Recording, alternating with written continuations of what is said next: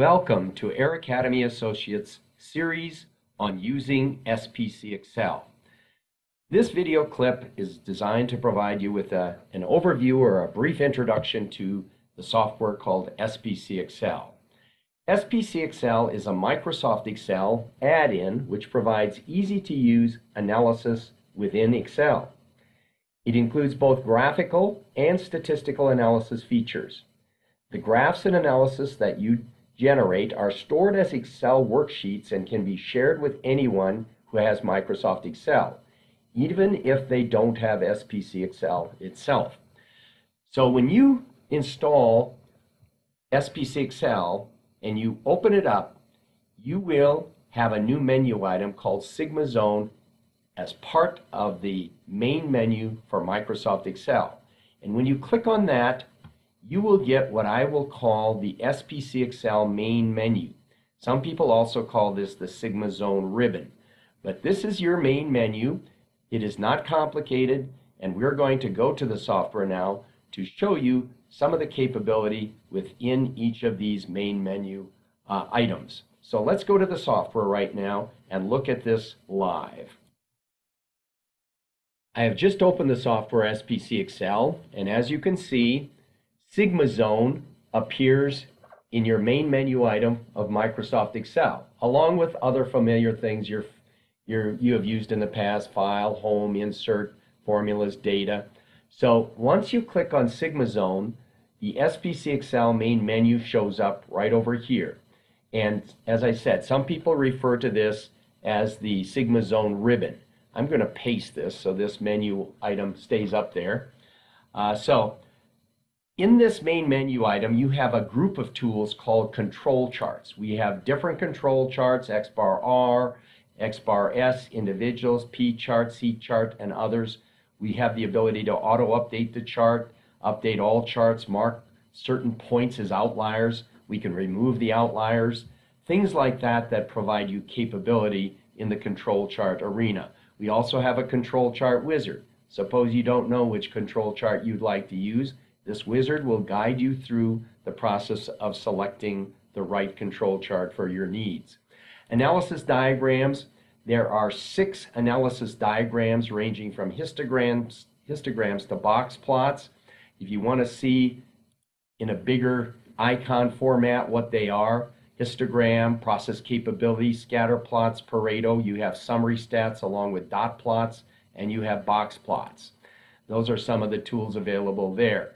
Under analysis tools, you have regression analysis. You have the ability to do correlation between variables, a t-test matrix, which is a test for a shift in the mean, a paired t-test. You have the f-test. You have independence test matrix, and a host of other tests. You also have the ability to generate confidence intervals and calculate sample size. One of the most frequently asked questions of me is, how much data do I need? What does my sample size have to be? This little option will allow you to calculate that. There are other things here like MSA, which stands for Measurement System Analysis. You have problem ID tools like flowcharting tools, fishbone diagram tools, quality tools such as run charts, QSUM charts, FMEA. If you look at the FMEA, you get the failure mode and effects analysis capability here. You have other things like generating random numbers from different distributions like the normal, uniform, discrete, exponential. You have discrete distributions, different distributions that you can calculate probabilities from, continuous distributions, a host of distributions there. I do want to spend a little bit of time on the options.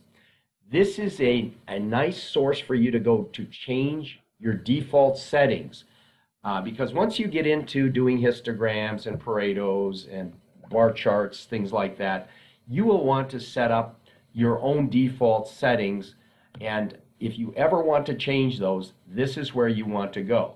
Like for summary stats, there's a host of things that you might want or might not want. Scatter options, you have Pareto options. There are different options here. You can always go back to restoring all the defaults if you've overridden any of those at any point of time in your use of SPC XL. The last thing I want to talk about here in SPC XL is this item called About SPC XL. If you click on there, it will tell you that the serial number, this is your serial number that gives you the license to use the software. You have the version number right here. There are some other things here that I'm not going to talk about, but I am going to talk about these two little buttons in the lower right-hand corner of About SPC XL. The first one is the Help button. And if you want help, you know, we just looked at the analysis diagrams. If you want a little more information on those 6 diagrams, you can just click here. A histogram is a bar chart for numerical data, and a CPK chart is a regression representation of a graphical representation of the distribution of your data and the process capability. Scatter diagrams, if you click on that, you can get more information on each of these tools. And so you have that available under the Help button. And again, you have control charts, analysis diagrams. These folks over here in the left-hand column represent the major menu items of SPC XL. And then, of course, you can go into, like I said, the analysis tools in more detail, look at a t-test matrix, and that will explain what these things are. It'll also give you related topics that are associated with each of these tools or techniques. Now, the other thing I want to talk about is this tutorial. Now, the difference between the tutorial and the help session is that the tutorial is actually going to give you data sets that you can play with. For example, analysis diagrams. If we click on that, it says, how do I create a Pareto diagram? I'm going to click on that. And many times you're in Microsoft Excel and SPC XL, and you click on a diagram like a Pareto, and you might get a warning that your data format is not proper. Well, you can always come here and look at the Pareto chart. Will take data in 2 different formats, raw data or tabulated data. And it will even allow you, and this is what's different about the tutorial than the help session. You can open up an example and it will give you data. And you can highlight that data, come to the analysis diagrams, and actually do a Pareto chart on that data that is provided to you in the tutorial section. So the bottom line is you have a lot of valuable information at your disposal in this tutorial. So that gives you a brief overview, about 8-minute overview of SPC XL. You have a lot of power at your disposal. And keep in mind that not only do you have the power of SPC XL, you still have all of the capability of Microsoft Excel at your disposal as well. As you know, Microsoft Excel can be very, very powerful, but sometimes it's very difficult to use. And that is what SPC XL is designed to do, to harness the power of all the graphical and analytical tools that are existent in Microsoft Excel, but make them very, very easy to use. So thanks for listening to this brief introduction. I hope this helps you a little bit as you navigate your way through SPC XL.